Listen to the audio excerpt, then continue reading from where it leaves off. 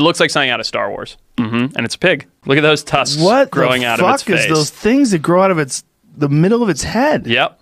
Doesn't that look like something out of Star Wars? That's what it looks like. Is that fighting something? Another one, I think. But what's really crazy about them evolving those two teeth or tusks out of their bridge of their snout is if they're not broken in fights and rooting around, they can grow long enough that they will puncture the animal in the head and kill it. I've heard of that. Because I put an image of it on my Instagram, and it was a Barbaroussa skull, actually. I like that. Yeah. Going into its own brain. It's like if you go and hit that against the ground, it's only going to get worse.